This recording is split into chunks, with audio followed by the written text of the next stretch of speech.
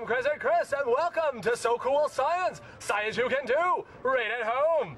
I'm getting ready to ride the tilt and hurl and going over today's science file. And today's science file says... What causes motion sickness and how do you prevent it? Well, that's a great question. Try this.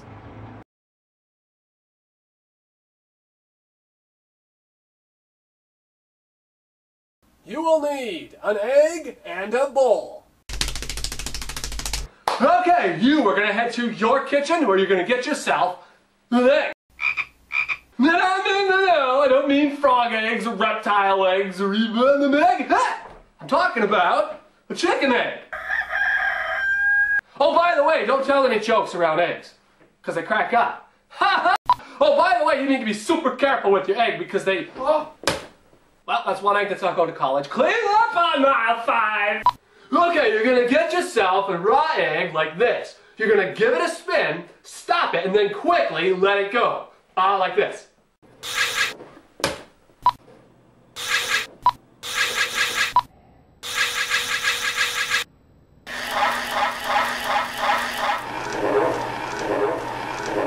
That's pretty wicked cool. It's spun. Oh, by the way, it really is raw. Here, let me show you. Well, that's pretty wicked cool. It continued to spin even after the bowl stopped. So, what does this have to do with motion sickness and how do you care? Well, don't look at me. Take a closer look at this.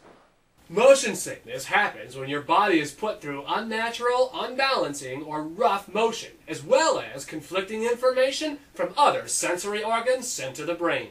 Inside our ears are canals that are filled with a fluid that help us to keep our balance. And just like when we stopped the spinning egg and it kept spinning because of the fluid inside, when a theme park ride comes to an end, the fluid in your ears continues to move even though your body has stopped. And this is what makes you feel dizzy.